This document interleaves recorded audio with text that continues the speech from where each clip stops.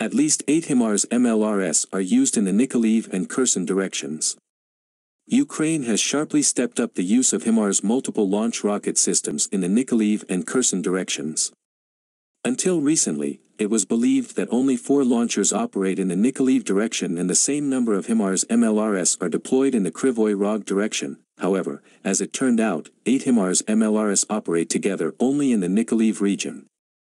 Apparently, a large amount of ammunition for these systems was transferred to the armed forces of Ukraine about a week ago, since over the past 4 days the Himars MLRS have been used very actively. It is noteworthy that Himars MLRS activity is noted not only at night, but also during the day, while complex routes for the movement of these systems are used, which does not allow them to be detected and hit in a timely manner. Over the past hours, a fairly large number of missiles from these systems have been fired across the territory of the Kherson region. It is quite remarkable that this could happen after additional MLRS could secretly arrive in Ukraine from the territory of Romania, as Avia.pro journalists have already reported.